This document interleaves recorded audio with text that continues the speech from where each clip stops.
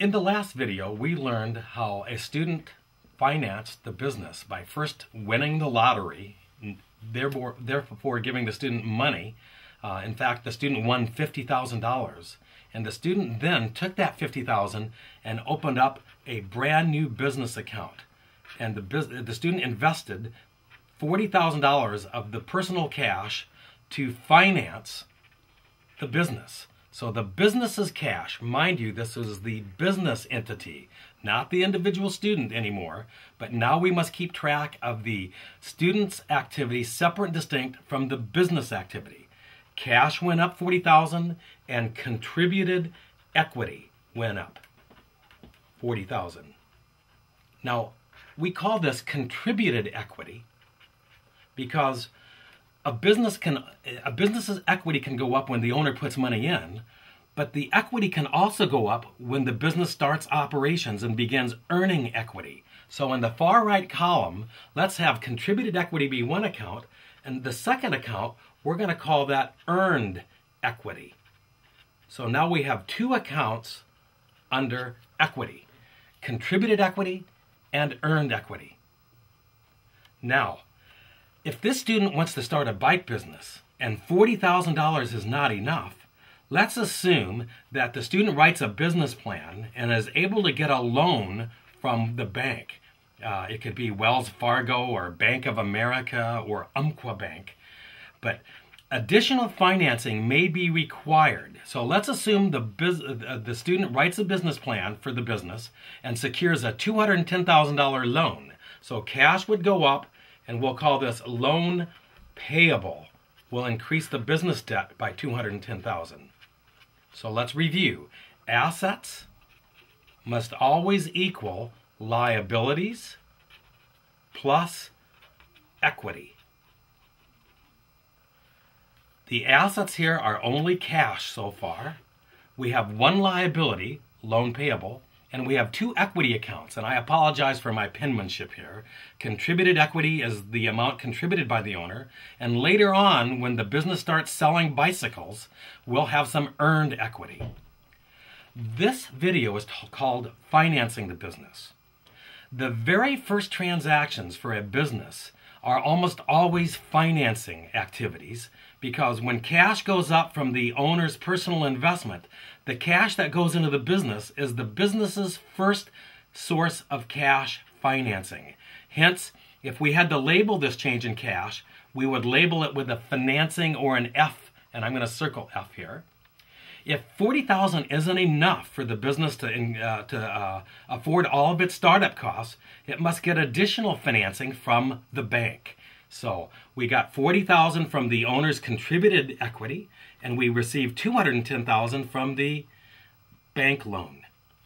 Now, oh happy day, the business can begin investing in long-term startup costs.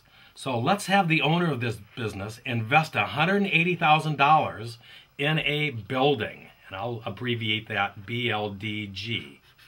So the building goes up $180,000, cash goes down $180,000, and we're going to label this an I for investing activity. Because now that we're using cash to buy things that will last us more than a year, like a building, that long-term purchase is known as an investing activity, and I'm going to abbreviate that as an I. Now, most businesses must incur short-term startup costs as well.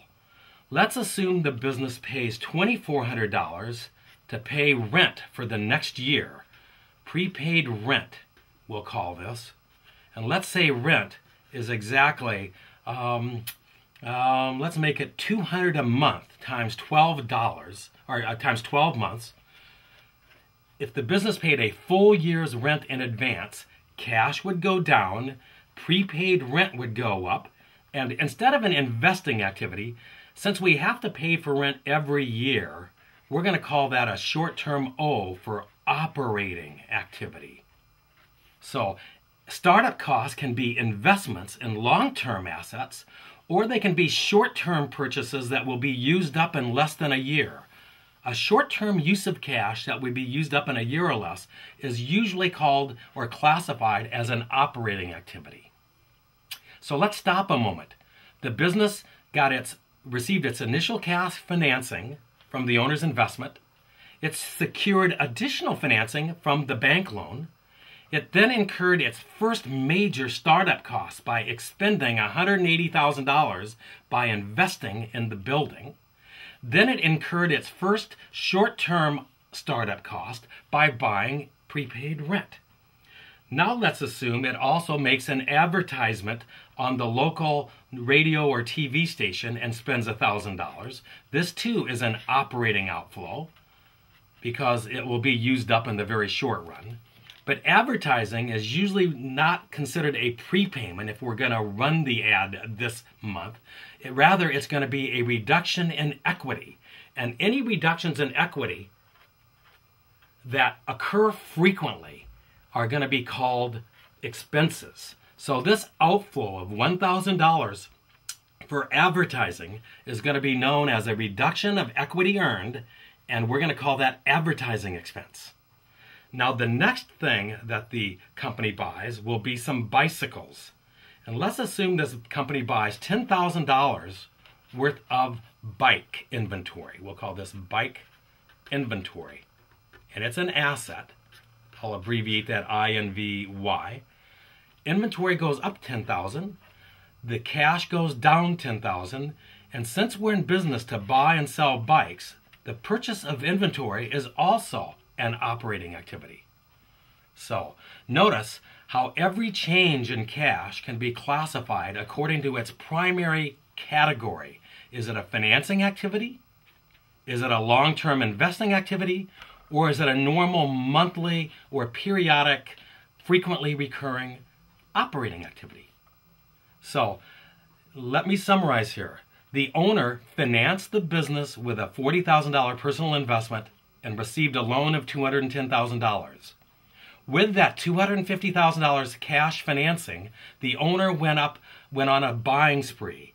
It incurred startup costs of $180,000, which is a long-term investment, and it made 3 expenditures of cash to incur short-term operating benefits to the business.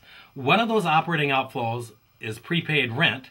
The other outflow was to pay for advertising, and the third outflow was to buy inventory. This ends video number 6, financing the business and incurring startup costs.